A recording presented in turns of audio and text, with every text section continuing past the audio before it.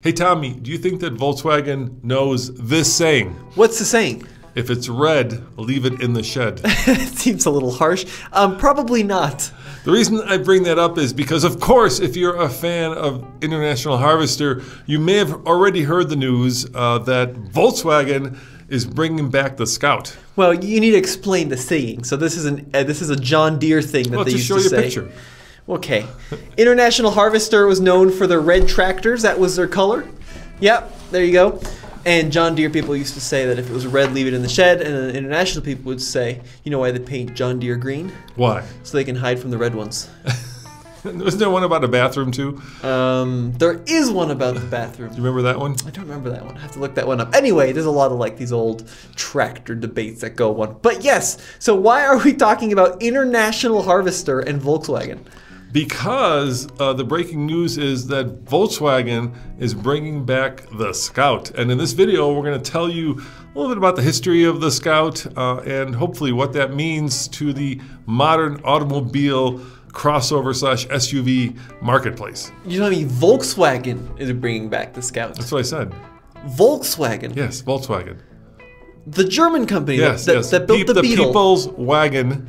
Volkswagen is bringing back the Scout. Do you understand why I'm a little bit befuddled here? Yeah, I mean, look, so International Harvester is an old American company, right? They built the Farmall, which is kind of the Model T of tractors. Yeah, International Harvester dates back, I've got the book here, all the way into, well past the early 20th century and before that even. And they are one of the go-to American companies for house name agricultural equipment. Like you mentioned, Farmall, you mentioned large trucks throughout the 20th century. But no one cares about any of that. I know you love history, but no one cares about it. Let's just fast forward to 1960 and this, the International Harvester Scout. You want to tell the story about, what was his name? Ted? Was that his name? Yeah, exactly. How Ted came up with this? So in the, by the way, if you're really international like I am, I would strongly recommend this book. It's called International Trucks by Frederick Krisman. There's like, what, 500 pages there? Over 600 pages, and this gives you the entire encyclopedia about every international truck ever made. So about 599 too many, but go ahead. This is better than the Wikipedia page. You know how much information is in here? It's incredible. All right, so this is an interesting story how, because look, here's why that's important. So does that look familiar to you guys? Does that look like anything else that you've seen that is perhaps a very modern and very popular vehicle today? And we'll get to that in a second. So tell the story. Now, throughout most of the 20th century, International was known for their tractors. Tell the Ted story. I'm getting there. They were known for their tractors and their big trucks and also pickup trucks to some extent, but they weren't known for smaller passenger-equipped vehicles. In the early 1950s, a senior manager at International Harvester had the idea to create something to, quote, replace the horse. Kind of late. Well, I mean, Henry Ford did it, you know. And this guy's name was? Well, I don't have the name of the senior IH manager, but the design lead was a guy named Ted Ornis, and Ted is a kind of a hero among the international folks because he's the father of the Scout. So he started designing the Scout in the late 1950s, and in late 1958 he did the famous sketch, which was on the back of a napkin. So on the back of a napkin, he drew out a sketch for the Scout. And why that is important is because it wasn't too long after he drew that sketch that Harvester built the vehicle, but they decided to power it with half of their V8. So they had a V8 and then they decided, you know what, it doesn't need a V8, so what we're going to do is we're going to cut it in half, make it a slant V8, slap it in the Scout, and the vehicle was extremely popular. Well, the idea was, this was such a breakthrough idea, right? Because if you look at post-war Europe, you had all these soldiers that came back and had fond memories of their Jeeps that they used in World War II. So then, of course, Willys started doing the civilian Jeep, or the CJ, which was popular. But the CJ was very, very, very agricultural in its construction, in its driving experience. International, part of the design goal was to actually make it a little bit more usable than that. So they sure did. They took the 304 V8, chopped it in half. They had the 152 cubic inch 4-cylinder. They gave it real doors. They gave it a real roof. They gave it these slidey windows. It was only originally a front seater, and then later on they gave it the step-through version. But it was a phenomenal idea to create this little runaround. And a huge success. Huge success, yeah. They sold over 28,000 in the first few months, actually, which is insane. And just a really, really breakthrough idea. Came out for the 1961 model year. The team at International put this whole project together in 24 months. Yeah, so now fast forward a few years, and there's another big company that saw the success of this, and this is where it gets interesting. That company is, of course, the Blue Oval company, Ford, and Ford decided, we can't let these guys have all the fun, and so they basically, well, this is a matter of debate, but basically cribbed the design on the Scout, and you can kind of see the design right there, and sure. You can compare it to what the Bronco looked like back in the day. But the Bronco took the luxury a step further, so it had coil springs, right? The Scout was running Leafs. And then there was this big back and forth, right? You had the Scout 80, then you had the Scout 800, and then Ford launched the Bronco, and then of course Chevy launched the Blazer in the late 1960s, which was much bigger than the other two. And the other thing that Ford did was they stuck a V8 289. Which International did eventually. Yeah. Actually, this fun fact, International was one of the first manufacturers to put a turbocharger on a gasoline vehicle for consumer use. So two important things. We bought one of these, and if you want to see one of our better videos, I'm very proud of it. It's called, what do we call it? Getting Lucky, I think it was a long time ago. Yeah, because we named the Scout Lucky, and we brought it back from a place called Lowell, Wyoming, along with a mouse, as I recall. Yeah. in the heater box of the Scout, and that's a really fun series because me and Tommy almost got hantavirus trying to pull out of the barn. But the significance of this, of course, is that it is really the grandfather to the Bronco, to the Blazer, and in some ways to the modern crossover. People think that the Bronco, was the first, but it really was the Scout. And then, of course, after the Scout 800, you had like the Scout 2, you had the truck versions and some of the other special editions too. But the long story short is the International Scout went bust here in the US in 1980. The company kind of fell in some hard times there. They killed off the nameplate, and we haven't seen a Scout in over 42 years. Runs like a deer. No, that's it. That's good. Smells like a John. Runs like a deer. Runs like a deer, smells like a John. Yeah. That's a good one. I knew I'd get eventually to it. Well, the Scout name was kind of carried along in the attic of International. International was sold. I believe they're currently part of the Navistar group. Isn't that correct? Yes. And then the story goes that last year, someone from Volkswagen went into the International building walked out with the brand. With a giant check, and then walked out with the rights to the name Scout. Not International, just the brand Scout. And now we get to the news that is, of course, very timely.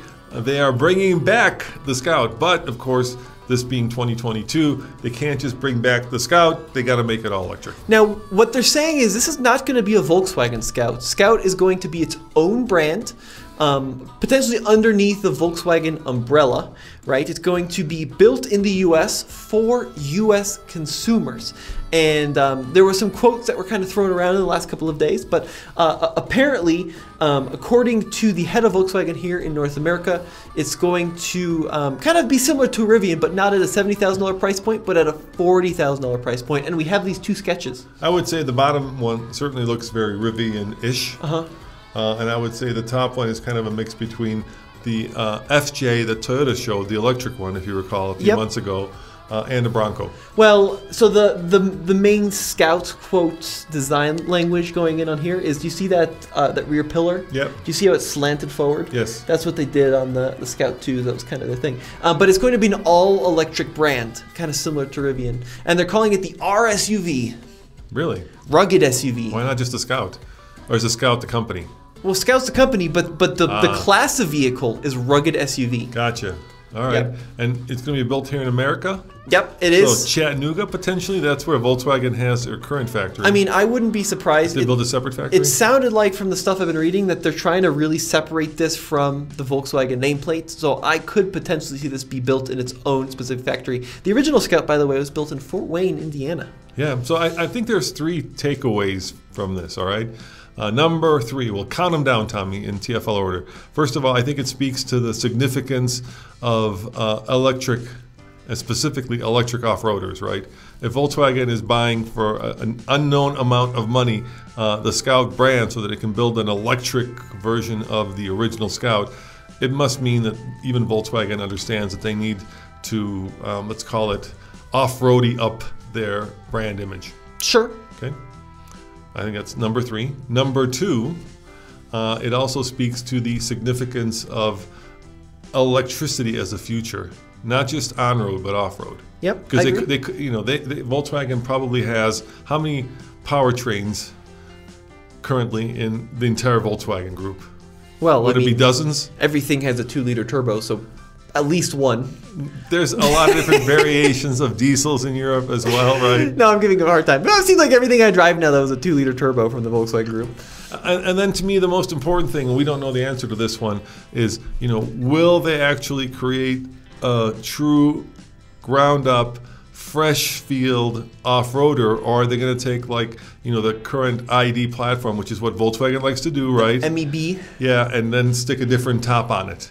So, if they do that, then I'm a little worried about the off-road credibility of this vehicle. If they actually create, like Rivian did, a fresh design, ground-up off-roader, then I'm going to be much more confident in its kind of cred. Because look, they've got the name, so they've got a good place. Yeah. But really, when the tire hits the dirt, it's about how good off-road it is. If it has all the off-road credibility that like the Rivian has, or the Hummer EV has, or maybe even the upcoming Cybertruck. Well, when is this coming?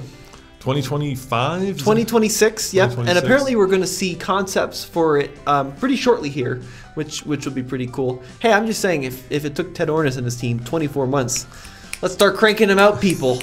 Let's get them out the door. Look, I mean, this is what's iconic, right? It's that kind of, so Jeep has an iconic face, but that is also iconic. It's kind of that friendly, smiley, happy, it's like a happy dog, right? It just wants to please you. And the great thing about that face is that I think it cuts both ways. It's very masculine and very feminine. It's kind of gender neutral, so it doesn't intimidate, and yet it doesn't make it like too goofy. Do you know it was actually intended to be made out of originally vacuum-formed plastic? No, I did not know that. Yeah, that was the original. There was a big push in like the late 50s and 60s for this new plastic. Do you regret selling your Scout, Tommy? Not really, because 2 things that Scouts did really well was go slowly and rust.